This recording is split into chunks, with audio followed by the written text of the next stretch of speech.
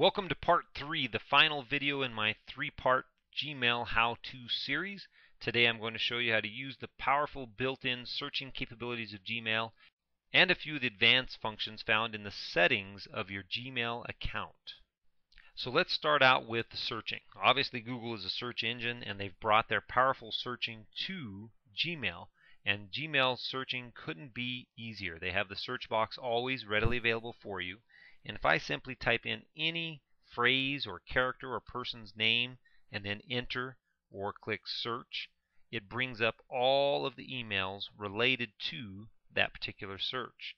If I want to type in golf, I was on a golf trip recently, and click search my mail, any email related to golf automatically comes up. If I type in YouTube, anything related to YouTube, including, here's a CNET newsletter that had YouTube mentioned in it, it automatically comes up. Some advanced forms of searching, you can click show search options and it'll give you some options where you can find certain things, like maybe you had someone send you an attachment that you know was within the last 2 weeks. You can click those options there and click search the mail. Sure enough, I had some attachments in the last 2 weeks and they show up automatically just like that. If you want to use some more advanced search functions right in the search box, I'm going to direct you to tinyurl.com/lgx3j, which is this address. It is Gmail's advanced search, and it gives you some of the operators and shortcuts for searching from the search box. So now let's explore some more fun and advanced things in the settings of Gmail. On the first tab, I like to increase my number of messages shown on a page from the normal 25, which is the default, all the way to 100. That way I can see more messages per page. Superstars is something we're going to talk about here in a second.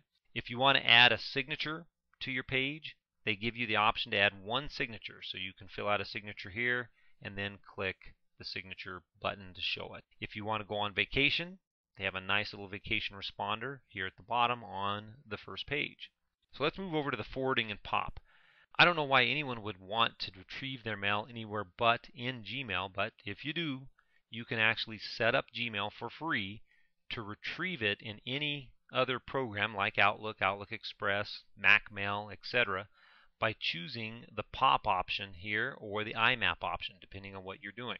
If you want to forward your email, you can have a copy of all of your email coming into Gmail forwarded to any address you want to as well. But let's come over here to the labs. This is where some fun can happen.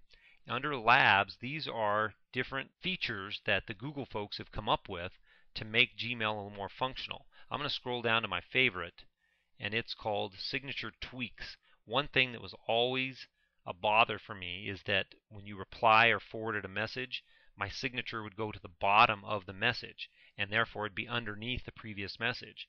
But they've come up with a little signature tweak, and if you enable that, anytime you reply to a message or forward a message, your signature comes under what you type, not the entire message. A very nice thing.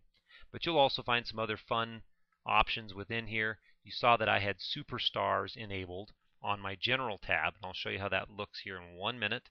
But as you scroll through here, there's lots of other fun things that you can enable, and not only fun, but helpful as well. One other way to organize your email is using the star system.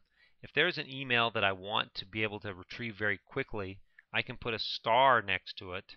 If I click the starred link over on the left-hand side, then Gmail only shows me the messages that are starred. So all Superstars does is allow me to choose other things other than just the yellow star, and that's all it does. But it still shows up in your starred link.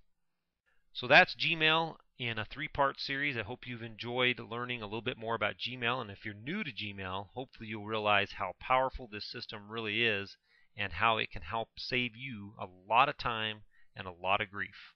Have fun with Gmail.